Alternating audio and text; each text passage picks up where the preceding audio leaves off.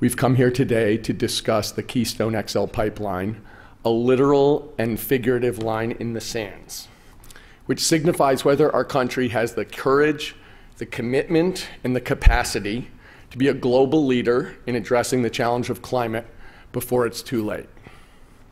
Keystone is the economic key to unlocking the tar sands, and as such, it fails the president's test. Let me be clear, the reality is this. A yes on Keystone means more oil will be extracted and significantly more carbon pollution will be put in the air. A no on Keystone means less oil will be extracted and significantly less carbon pollution. If we do not act now to reduce the pollution we're putting into the air, we will face irreversible climatic changes. These changes will come at a catastrophic cost, both human and economic. Now, I left my 30-year job as a professional investor to focus full-time on this issue. I do think it's our generational challenge, and I do think that history will ask whether we did everything we could to meet it. To me, climate change is not just an environmental issue. It's a human issue. It's about leaving a better world for the generations to come. And of course, we are at Georgetown, as Governor Granholm said, because it was here that President Obama drew his own personal line in the sand. The president said the Keystone XL pipeline would only be approved if the project does not significantly exacerbate the problem of carbon pollution. Now, I've spoken on this topic before and said that Keystone XL is a bad deal for America and doesn't serve our national interests. It has no meaningful impact on American jobs or energy security, and it does pose an enormous risk to our environment and furthers our dangerous dependence on oil. Building the pipeline is a very long-term commitment, measured in decades, to some of the dirtiest oil in the world, when we need to be reducing carbon pollution and changing the direction of our energy system. The beneficiaries are foreign investors, foreign consumers, and the oil industry, which plans to ship the oil to our economic competitors. But today I'm here as an investor and a business person to talk about how Keystone XL will shift the economics of the Canadian tar sands production, the dollars in and the oil out, in a way that would be disastrous for our climate. The bottom line is Keystone XL unlocks more reserves and more production and locks in more pollution. Because the pipeline will make tar sands production more profitable, it will drive further investment and more production, essentially creating its own production cycle. The pipeline unlocks more reserves and more production, and it locks in more pollution. Canada's oil resources are much bigger than people understand. Alberta is acknowledged to have the third largest proved crude oil reserve in the world after Saudi Arabia and Venezuela. But this number actually dramatically understates what could be recovered. The original oil in place, the actual physical measure of what's in the ground in those three areas, is at least 10 times the amount of proved reserves, between 1.8 trillion barrels and 3.1 trillion barrels. Based on today's proved reserves, production is already projected to more than double by 2025, and the industry is on track to beat those projections, depending on their ability to transport the increased production, depending on their ability to actually deliver the product. And that's where Keystone XL comes in. But Keystone XL plays a larger role than just added transportation capacity. Let's step back one more second.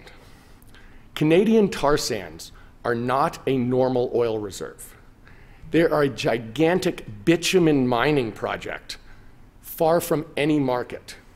Keystone XL is critical to developing the tar sands profitably because it does enable more hydrocarbons to be transported, but also because it transports them at a lower cost compared to trucks or rail, and it provides access to the world market, enabling the oil barrels to be sold at a higher price than is available today. Let's start just with the capacity question. Keystone XL, which would transport up to 830,000 barrels per day, is only part of the enabling solution. To meet its aggressive goals, the industry needs all 5 of the proposed pipeline projects, and even then, capacity won't meet production by 2030.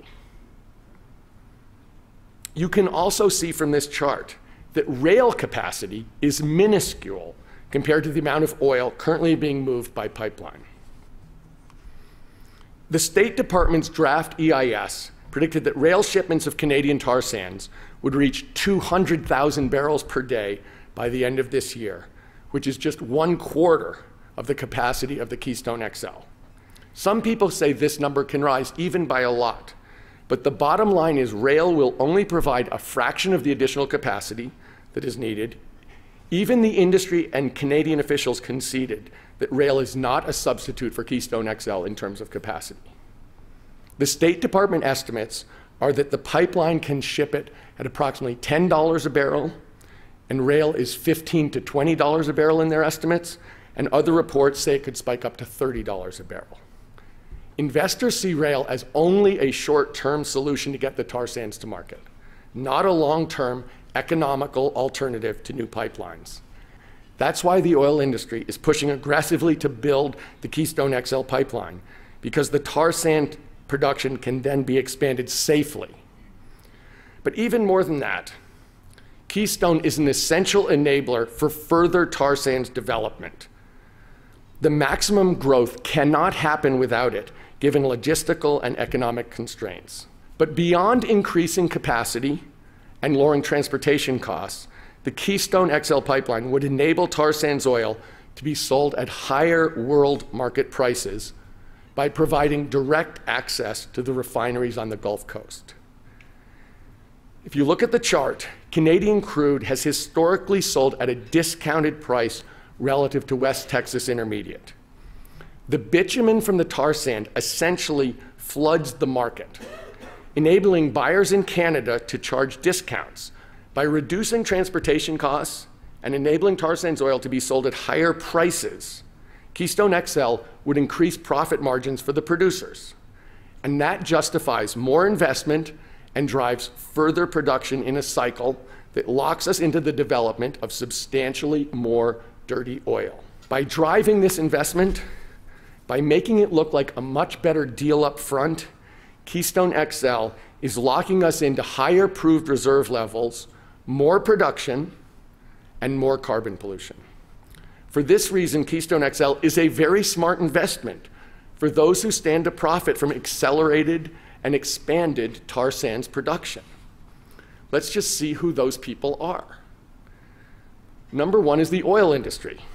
Oil companies will see higher margins and increased investment in production out of the tar sands.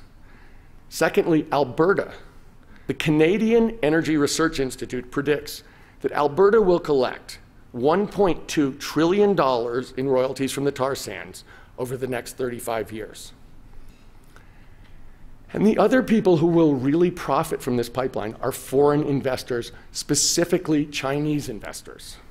1/3 of the foreign investment in Canadian tar sands comes from China. China needs this pipeline for their energy independence. That is why they're investing, at least in significant part.